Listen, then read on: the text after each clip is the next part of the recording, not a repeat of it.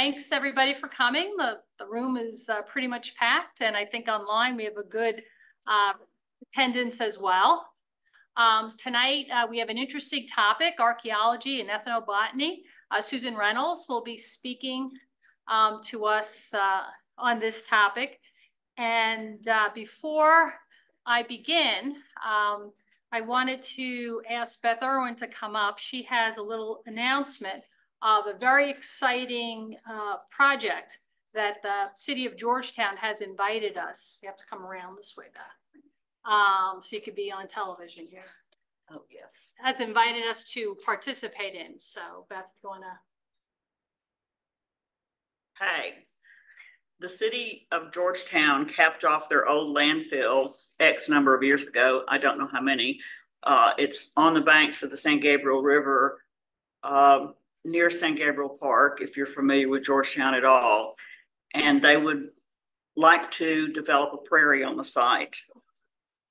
And with the motor of plant rescue going on, trying to save prairie plants, this would be an ideal place for those prairie plants to go. So first day of planting is 9 o'clock Saturday morning, where we also have a plant rescue going on, and we have a field trip that day. I realize that. There is a large group of non-native plant volunteers already coming that know nothing about plants. And I have the plants, and I will be there, and I will be supervising that. This is through the Environmental Services Department of the City of Georgetown. The 18th? Or the 11th? Tomorrow? I mean, Saturday morning at 9 o'clock. Right. This is a city, this is city property with gates, et cetera, and people who don't work on weekends. So it would be really nice if we could develop a crew, and you do not have to be a NIPSOT member to do this, and you do not have to be 18 or over to do this. So if you have high school students who might be interested in it, because the Native Plant Rescue Project is generating volume of plants that need homes weekly, it would be nice if we could get a core group that would be able to plant on a weekday. It would be better working with the city, help them out. They like to have their weekends off too. And I've got a spiral notebook back there beside the free plants. So please, if you're interested, sign up. Would you please give me your name and your email? And I'm hoping to just get a group that's willing to go out there early on weekday mornings as the summer progresses. They in turn have got the equipment to water it, to flag it, and so forth. And they're going to take care of that. It's just for us to put them in the ground. So, thank you. Oh, thanks, Beth. We will also put out a request on the blog, or if you're not here in person, another reason why it's good to come in person, because then you can sign up. You can actually use our contact form and say that you're interested, and then we'll put you on the list. So if anyone who's out there, is interested in doing this, you can sign up that way, and we'll get you to the right place of where you need to be in order to participate in it. But very exciting, and I think it's like about 40 acres, right? Yeah, so it's not like it's 2 or 3 acres in the back. This is a big property. So this project will be continuing for a long time. So I think that's pretty neat. And just as a side note, so how did we find out about this? We were doing a tabling event for the Georgetown Conservation Summit. And at that time, at that summit, there was a representative who was involved in it, and then approached us, and then we in turn met with the person who's directing this. So it just goes to show that when you volunteer and we do these outreach and education events, one thing leads to another, and that's how we make our connections. So kind of very interesting how this came to be. Upcoming programs. June, we're going to have All About Seeds. It is in the Round Rock Public Library, so just keep note of that. I know we're flipping around to different places. The library is very busy, and they're going to be doing some renovation work again on the rooms, so we're not always in the same place. So please just pay attention on the blog and things of that nature. This is an in-person meeting only. This is a follow-up to a lecture that we had in the fall. It'll be a lot of hands-on, so it really doesn't lend itself to be a Zoom. So that's why we're making this an in-person only meeting. We have the announcement of our elected officers coming in July. Casey Williams is going to be speaking about native aquatic plants, and Ashley Landry will be talking about the rediscovering of the Mocam Prairie, which is another prairie that's in our local area with development. So that'll be a very interesting talk, a lot of historical information with that. If you have any suggestions, you've heard a good speaker, a topic you want to know, just use our contact form, put it in, and Susie Hickman will follow up and see if we can accommodate the speaker coming up. Very busy time for NIPSOT Wilco this year. We had a field trip, again, survey number 10 at Hidden Springs. Some of the highlights that you see here, and they're very, very, interesting surveys, because as they've been doing them, they hit all 4 seasons. So you have all different types of blooms and different types of, I guess, life cycles of the plants. So this was very well attended, and there's more information on the blog about the survey if you want to know more about it. Field trip committee, very active committee, still looking for a chair on that. Great group. If you're interested, you should, again, send us a contact form and we'll connect you. Museo Benini and the Middleton Ranch was on April 27th. It was a quite, interesting field trip, which mixed art and native plants. 2 places with a lunch in between, and it was a great day. And as you see, everybody was out hiking and looking at the different plants and identifying some very interesting ones. Upcoming field trips, Russell Park this Saturday from 8:30 to 11. This is going to be more of a kind of, I don't want to say moderate hike, but not the easy hikes that are usually there. So go to the blog and you'll see exactly where it is and the difficulty, etc. Critchfield Conservation Preserve is May 18th. We have another tree walk in Old Settlers Park. Again, as I said, each season brings a different part of the plant life cycle. So even though it's the same place, the walks are very different. University of Texas Bill Turner Plant Resources Center, or the Herbarium. There's a limit of 20 participants. This will be July 20th. We will have a sign-up sheet with that. So if you're really interested in that, you'll have to look for the blog announcement and then sign up from there. And then we have a couple of our other surveys. My mistake, it should have been number 12. We don't do the same one twice. So I did look over my PowerPoint, but I missed that one. So I'm sorry about that. Just too much going on. So another thing, I don't know if you noticed our blog, but we had a blog post announcing the Round Rock High School Native Plant Sale, which was last weekend. So for those of you who don't know about the Round Rock High School Native Plant Club, we've been working with them for several years now. They have been volunteering at our spring and fall plant sales. This is a group of young people who are extremely interested in native plants, and they've been working with Mark Stotzer, our treasurer, who's their faculty member at the high school, to actually propagate, grow, sell, and this is their first plant sale, and basically it's sold out. And I think this is the whole idea of the future generation. And when you're looking at a STEM project, this is perfect. You know, you're mixing the science of botany, back into, financial analysis and business to say, what can we do to, sustain ourselves and bring back? And they have some great, they have a monarch, Bring Back the Monarch grant, and they have a monarch garden there. And it's a really interesting place if you're ever in the area to kind of go and see. So kudos to them and the next generation of people who will be handling our plant sales. So maybe next spring we'll all take a breather and we'll just let them do it. Okay, community outreach events. We had a lot of those. They're a lot of fun. And as I said, you never know who you're going to meet and what projects come from there. So this was at the Family Nature Fest. That was in Gary Park. We had another one April 20th, and that was in Round Rock. This was their Earth Day celebration, and we had volunteers that were out there in Round Rock.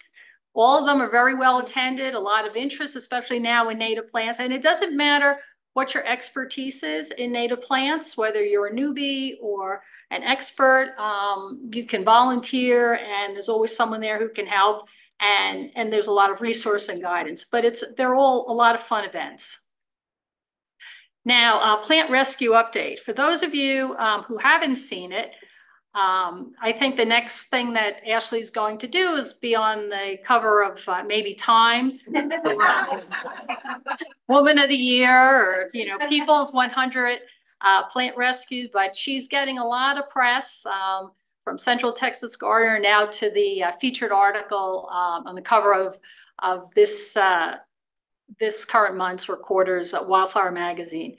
And I just wanted to give people like an update. So far in 2024, 23 plant rescues have occurred.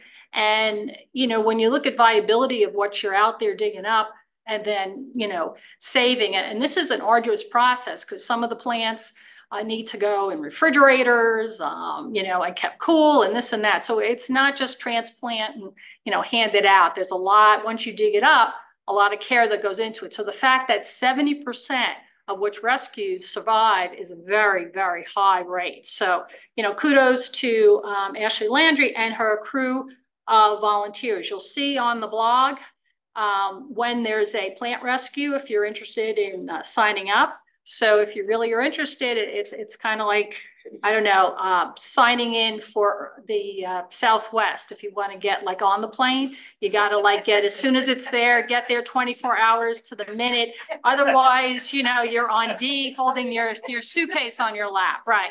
So that's, just think of that when you see these. It's just like that. If you want to do it, you got to hit it and sign up. Okay, because they're very popular. The other thing that I just wanted to point out, our special projects, we have, different groups of people. When we put out a request for a work day at different gardens, this is the outcome of what happens. And the interesting thing was in the landfill over in Round Rock, we actually wound up with some pink bluebonnets. So that was kind of an interesting mutation that we have. But just to show you kind of, what the hard work that came in the early spring, now that we're here in later spring, all these native gardens, and all these serve as a way for people to see what survives and what doesn't, so that they can then look at, scan the QR code and go to see, what would grow for them, or young people that are tending these gardens, understanding about native plants and botany, et cetera. So, we also have things that are coming up. Beth just kind of talked to you a bit about the current. We're looking for our work crews to go in and do some planting at the landfill in Georgetown. And as we have work days, if you just follow the blog, and if you haven't signed up for the blog, I think I've said blog about 40 times. Okay, so get the hint and sign up for the blog. You don't have to be a member of NIPSA, but if you sign up for the blog, then you get all of our news and events. That's our main way that we communicate with members and the public. So another benefit, if you come in person, other than getting first signups, actually the 2 plants that were given away today are listed here. And for those of you here, the full explanation of where they grow, how they grow, et cetera, is in the back with the other plants. Okay, if you're here again in person, you get a chance to win a book. And Erin will be very happy because she doesn't have to order it and have it mailed to someone. We actually have copies here that you will take with you. And Susan has actually brought other copies of the book. So she will be selling them, I believe, for $20 after the meeting to the people in person if you choose and you would like to get the book. They'll be in the back corner. These are our contact us where we stay on social media. And if you need to look or follow us, this is kind of the info that we provide you. Always take note of the location of the meeting. Whether it's Zoom, that's not an issue, but in person, we don't want you going one place and we're all meeting on the other, and you're Zooming it on your phone in the parking lot of the place where you shouldn't be. And without further ado, I'd like to bring up Susan so I can turn the meeting over to her. So Susan Reynolds retired from a 30-year career as an award-winning band director in California and Texas. She has always loved plants, gardening, and digging things up from the side of the road, and now serves her community as the executive director of the Texas Botanical Gardens and Native American Interpretive Center in Goldthwaite, Texas. She is the organizer, grant writer, fundraiser, and general. So my name is Susan Reynolds, and I am the executive director at Texas Botanical Gardens and Native American Interpretive Center. And I've been asked by a couple of people, you know, indirectly, but what qualifies you to do this thing today on these two big subjects? Well, nothing does. Nothing does. All I know is what I know. And that's really all any of us can say. I just happen to have lots of close ties with these two subjects. I'm not formally trained. I'm a lay person. But I think we're all going to learn some stuff and have some fun this evening. So I'm going to go ahead and get started. I appreciate the invite. If you know Teresa Strickler, yeah, she is the one that recommended me. I don't know why she did that to me. I was always really nice to her child. But I am a retired band director. I taught for 30 years. I got my bachelor's degree from San Diego State University, and I got my master's from Auburn and War Eagle. Just, you know, there you go. And I have recently become a master gardener, which means the training and the volunteers hours are done and then some. But I'm still learning, as all of us are. So if you start throwing Latin names out at me, I may give you the side eye because I am still learning those. And I am learning them. But common names are what you're going to hear from me tonight. I hope you're not really upset about that, but that's what we're going to do.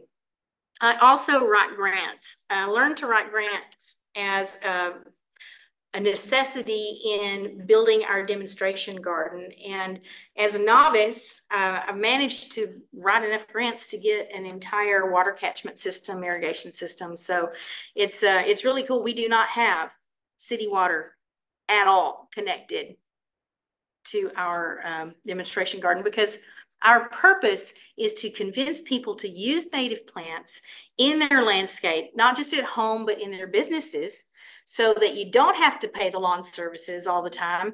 And our bank right next door to us, just like clockwork, there's this big old thing that comes in. Anyway.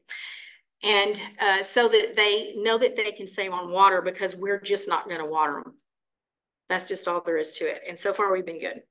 So the mission of our entity is to provide a dynamic, interactive, lifelong learning experience while identifying, preserving, and showcasing the rich prehistoric and environmental aspects of rural Central Texas. We do have, this is not Waco, so we're in the middle of nowhere. We almost have 5,000 people that are residents in our county. So the fact that we've got folks from 80 counties coming all over the state to visit our gardens is pretty good, no matter who you are. And 4,850 people. Last year, we're already ahead of that for this year. We partner with Texas Parks and Wildlife Department in that we had a 3-month series last year for new landowners. A lot of people are leaving Georgetown, and guess where they're going? They're buying 5 little acres out in the middle of nowhere and thinking that's a ranch. Yeah. They're buying 50 acres and thinking that's a ranch. And so there's a lot of willing learners, and we partnered with TPWD to do that. We also partner with Texas Archeological Society. They did their field camp. They do a 3-day training session each year. And last year it was at our facility with one of our active sites that is in the western part of our county. And of course, everybody partners with the AgriLife Extension Agency. We're working on a landscaping production with them. We actually meet next Monday to set the date. We partner with Tarleton State University, which is not University of Texas or Southwestern. So, but Tarleton has a wonderful agricultural department. Wonderful agriculture department. One of their professors, Dr. Adam Mitchell, is assistant professor of entomology, and he came and did a bug show. It was great. He did all of these things. He had poor little dead bugs on pins, and this is what they look like. But then he took us through our own garden and showed us where the evidence of the bugs were, where their cases were, and what this is an egg for this. It was really interesting. We also partner with our local library and museum, which are within a half a block of where we are. We do a lot of children's programs together, including one that starts next Friday. It's a 3-week series, and then later in July we'll do another 3-week series called Busy Little Bees. It's kind of a mommy and me thing where the kids get out in nature and they fly around like a bird, and it's for littles. But we also do programs for older kids and get them out in nature. And we just did a program with our elementary, our 2nd grade, because everybody else was testing and they needed those 2nd graders out of the building.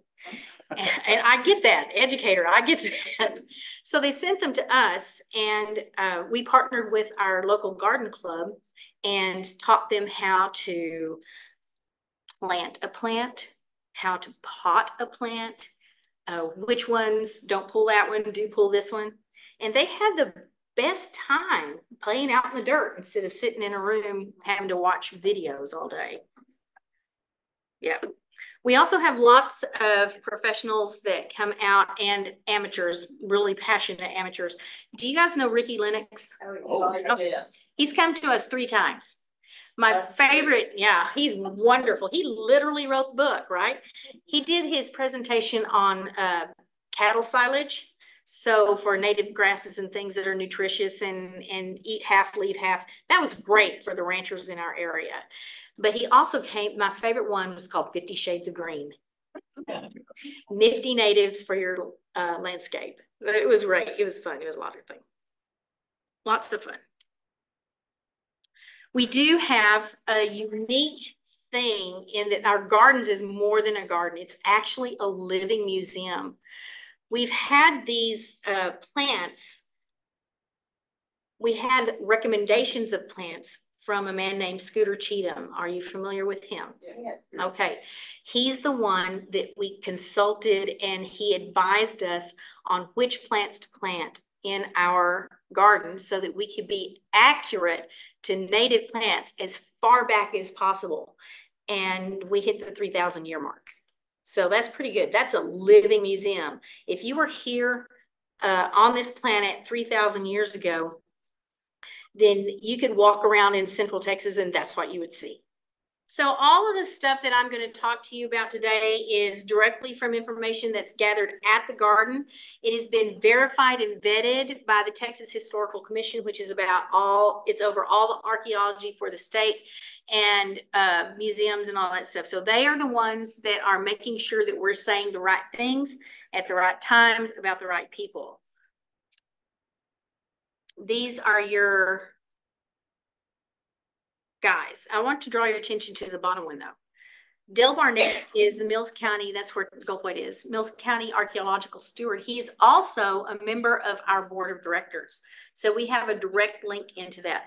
Why does archaeology have anything to do with plants? Well, there's a lot of reasons we study archaeology and plants at the same time. Anthropology is the study of cultures. Well, everybody eats. What do they eat? Plants. What do we have in our garden? We have plants that were there 3,000 years ago. What do they use for medicine? Plants. What do we still use for medicine? I mean, even the things that are you get at the pharmacy have plant derivatives. They may be synthetic now, but they started out as a plant. And we've got just so much. We learned so much about our plants through the archaeology that we have here. So we've got several sites that are in our area. You do have the Galt site here. It's on Buttermilk Creek. It's an amazing, really famous site. I don't know if you know that. It is really, really famous. Really famous, yeah. And there's also one just a little bit away from there, and I'm going to say this wrong. Is this Friedkin? Did I say it right? Friedkin. Friedkin site is also on Buttermilk Creek. And then you have the Wilson Leonard site, which is just here in Williamson County. Then we have Clovis sites. We have Clovis sites in Mills County, and that's at that Del Barnett Ranch we talked about. Then we have, and you see the years there, and we have Archaic, which is just recent. But guys, these are our sites in Mills County. Flint napping. Anyone know anything about flint napping? Yeah. So it's really cool. They take a piece of chert or flint, they get it out of a creek or out of a ledge, and they take a big old rock and go whack, and they cut off a big chunk of it. And then they whittle that chunk down with an antler. And then when it's time to fine tune it and get it sharp, they use an antler tine. So if you see right here, there's a piece of leather that's being held there because that sucker's sharp. I mean, it's sharp. And then you end up with a projectile point. And I know that this is not exactly what you're getting for, but trust me on this. All right, we have all kinds of tools here. Now, what would you need a digging stick for? Or a hafted axe, or netting, or projectile points, or any of those things? Hunting and gathering. And that is who we're talking about, is the hunters and the gatherers.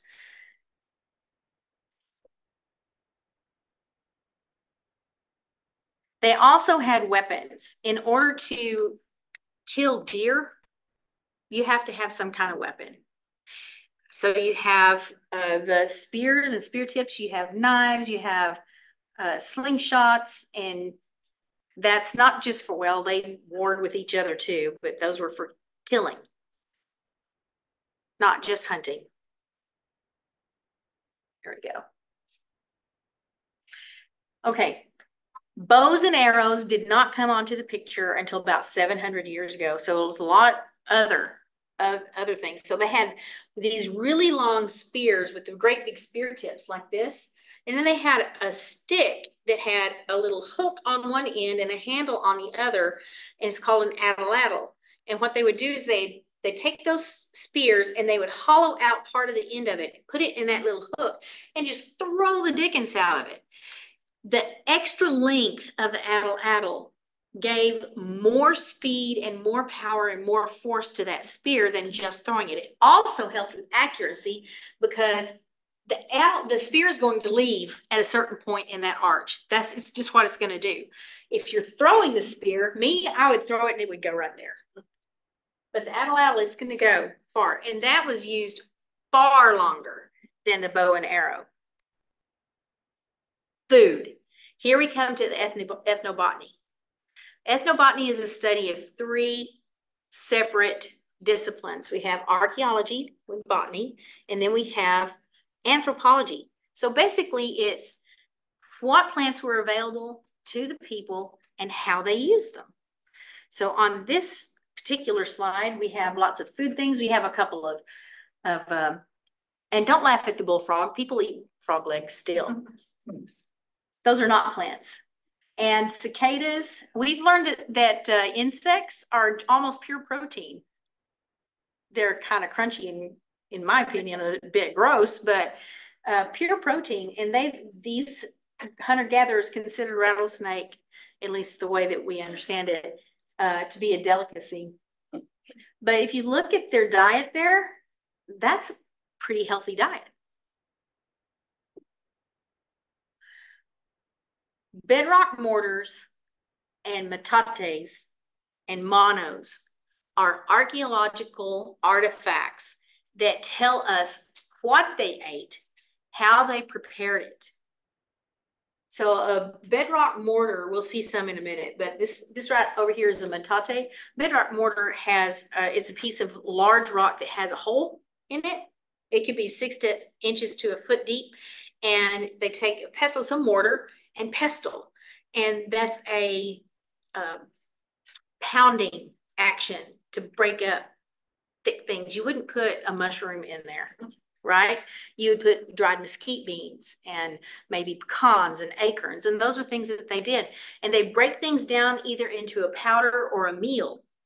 And then if they needed to, they'd take it over to a metate, which is this round stone that could be very slick and polished in the middle, and a mono, which is another kind of rock, and they just grind it until it was either paste or powder. So way back when, these guys had fine flour. It wasn't wheat, but it could be mesquite bean, it could be mesquite pod, it could be any kind of nut. They had walnuts and everything. Things had to be fixed too. So what they would do is they would either boil, smoke, dry, or bake. And this is the way that they baked. They had earth ovens. They dig a hole. Well, I'll show you, it's easier to do it on this one. Here we go. Right here. They would dig a hole. They'd, let's try that again. Go back. There we go. They would dig a hole. They'd start a fire in the bottom of the hole. When the fire burned down to coals, they'd put rocks on top of that. And then they would wet down either grass or a prickly pear paddle, usually prickly pear paddle, especially in our area, right? And put that down on top of the hot rocks. At that point, they had a choice of whatever they wanted to put in it. What do they want to bake? What's shown in the gardens is a sculpture of a split earth oven, so you can see inside there's sotal hearts. But they also baked agave hearts. They baked wild onion. They baked hyacinth bulbs. They put them in here and leave them for about 48 hours. But what they would do is they put the food in and then put the wetted grasses on top of it and then cover it with dirt and rocks and just left it there. When it came time to uncover everything, they just pile all the rocks and everything over to the side, and then you have these wonderful things to eat, and they're nice and warm, and they're soft enough that you can eat it. Can you imagine trying to take a bite of a cactus that's just raw? They couldn't either, so they got it all good. And what happened is that you had a lot of reuse of these pits. And what that did is create mounds of dirt and broken charred rocks. Those rocks in the bottom that they're using to bake could only be used once. They'd have to redo those rocks because they'd be cracked and they'd be charred and they'd just be sand if they didn't replace them. So that's what they did with that.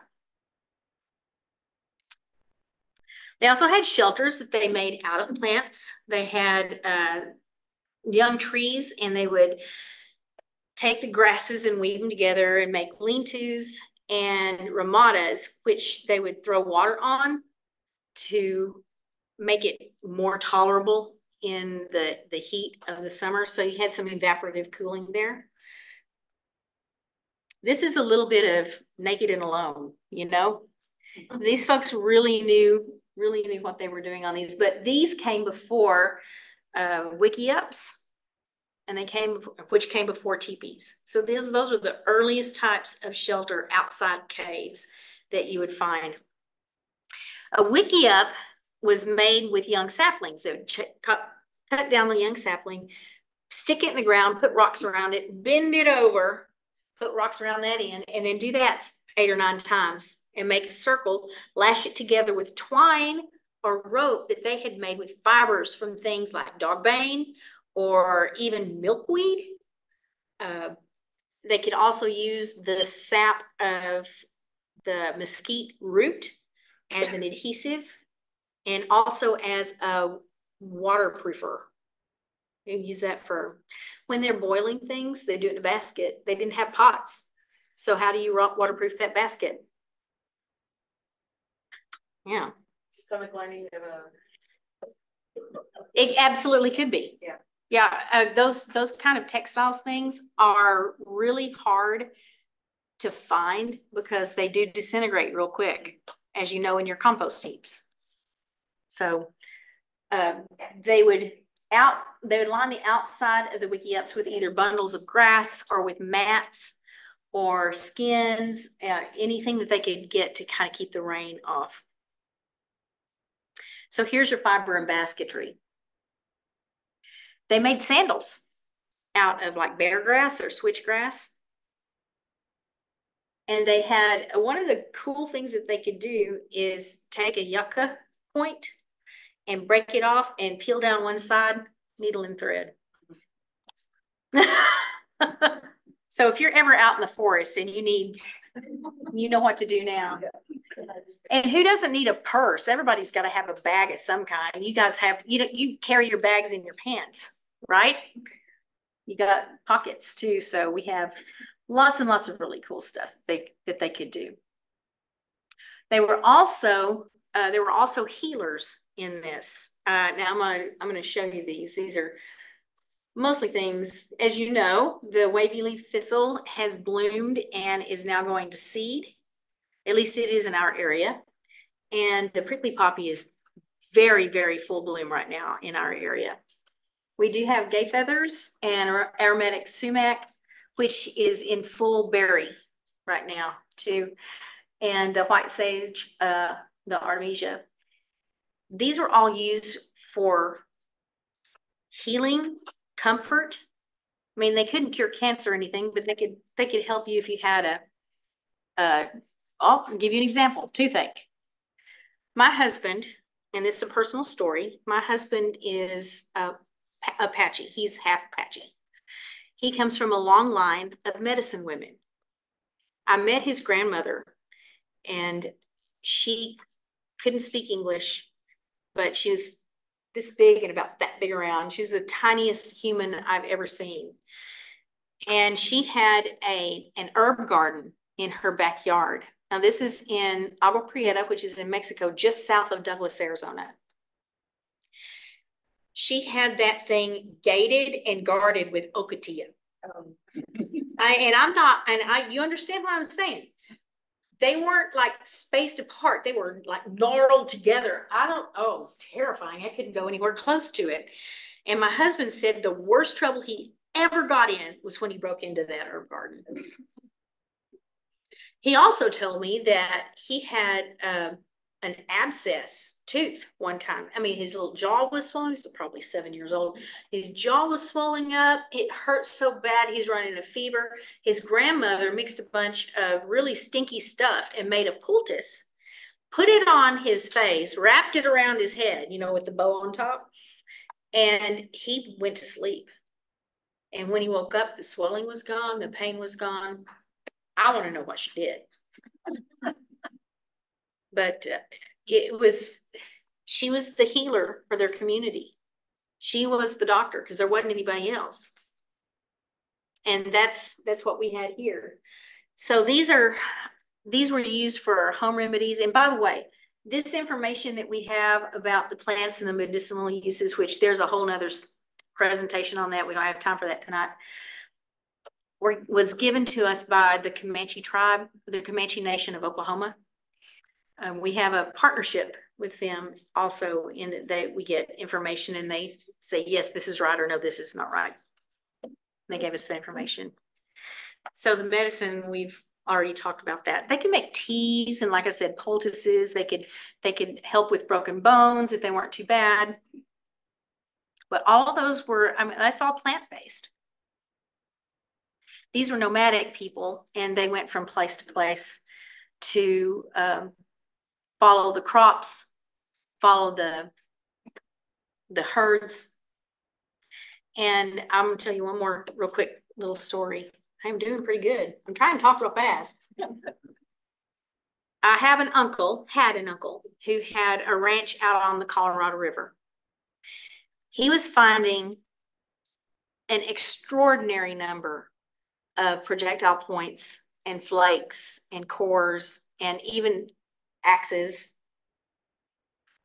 And so he started telling folks, and Purdue University got hold of it. And they came down and they did some ground penetrating radar and some digs there. And they found a massive compound of hearths and, you know, just fireplaces and burned rock middens, the earth ovens.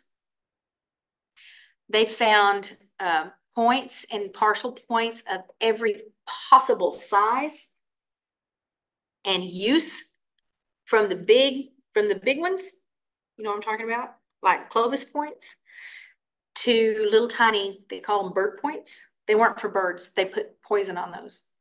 All they had to do is nick you. They found so many things, but one thing that they found that I thought was particularly interesting was a gigantic pile of mussel shells. Yeah, yeah. So we know they ate mussels. So they were like foodies, right? But they followed, all of those things had seasons. Now I told you that I would show you some things earlier. So right now I'm going to show you this. These are bedrock mortars. And if you look at this one right here, you can see the letter A carved in it. You can see all kinds of graffiti over here on this. Vandalism is, it affects everything. These particular rocks, the bedrocks, if you are familiar with Texas Country Reporter, okay, you know the big swinging bridge at the beginning? That's in Mills County. That's the Regency swinging bridge, and it connects Mills County to San Saba County. And this is just at the end of the bridge on the San Saba side. So you've been there? Mm-hmm. So you know why you've seen them. Yeah, yeah. But if you look at the holes there, that is the mortar, and they're not small. They're not small at all. Show you this. These are 6 mortars that we have in our gardens that were rescued. You can see several of them are cracked. So they were donated to us because they were damaged, or they were in the way when somebody was plowing a field, or somebody was building a road and they were there. And the worst one is somebody used them, found it out by the river, brought it up by the gate, thought that would be a good decoration. But you can see that they do have damage. You can see one right here that's partial. We have one of the sites that's in Mills County is called the Hicks bedrock mortar site, because that's all he's got. There are 85 bedrock mortars, all of different depths, on the same big rock. It's pretty amazing. And in the bottom of those, I mean, they've been scraped and they found the mesquite beans, and they found the pecans, and they found the acorns. And walnuts, black walnuts too.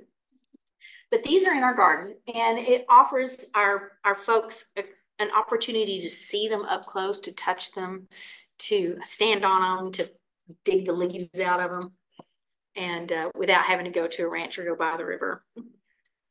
So the burned rock middens is not something I talked about, but remember when I was talking about the earth ovens and how they would pile the rocks? That's called a burned rock midden. And they would have huge piles of rock and dirt, broken, burnt rock. It's called a burned rock midden. We do have one in our I know you really can't tell anything about that, right? That's just covered in bluebonnet seeds. It was gorgeous earlier this year.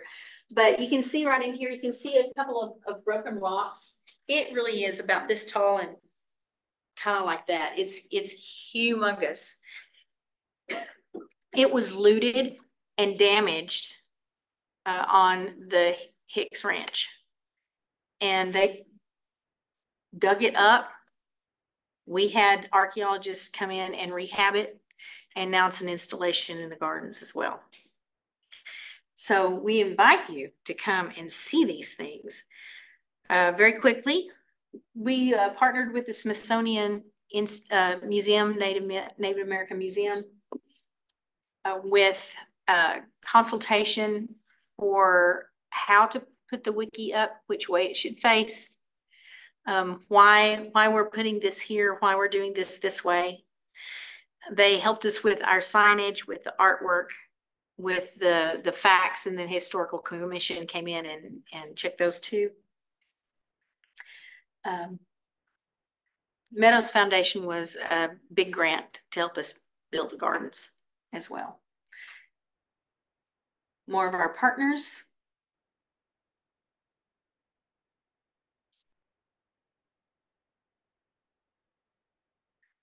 I want to draw your attention to Jan Fisher, the fifth one on there. This was all her idea, all of it. The block that we have our facility on right now used to have an asbestos-filled abandoned hotel, a really ugly gas station, and about 5 ramshackle tumble-down houses. Oh, and enough car parts to make about 2 cars, which are currently buried somewhere in our gardens. Yep. So we did also partner with Texas by Nature. Texas by Nature was just getting their feet on the ground when we were just getting our feet on the ground. So they had a lot of influence. Our project was one of their first pet projects. So Laura Bush came and opened, did the grand opening for us. This is our 10th anniversary of the gardens being open. Please come by and see them. We are just so excited that you've invited me to go. And I know that this is not your normal, program, but I do appreciate you coming, and I do want to get you home before you have hail damage on your cars out there. Do you have any questions for me? Yes, ma'am. What's a good age to bring kiddos? I know that it's a 2-year-old. We have littles. There are a lot of like hands-on stuff. I have a 3-year-old, so I just want to make sure she can like grab anything. They can touch. Yeah, there are no stickers. There's no stickers. Kids that we have come into gardens, and we do have a children's area where we're looking to expand that one at another time. But there's a sandbox for kids to play in. There's picnic tables out there. The only thing we ask is please don't let them climb on the rock walls or swim in the stream. There are fish there. They're little perch. They're cute. Anyone else? Yes, ma'am. Is that your email?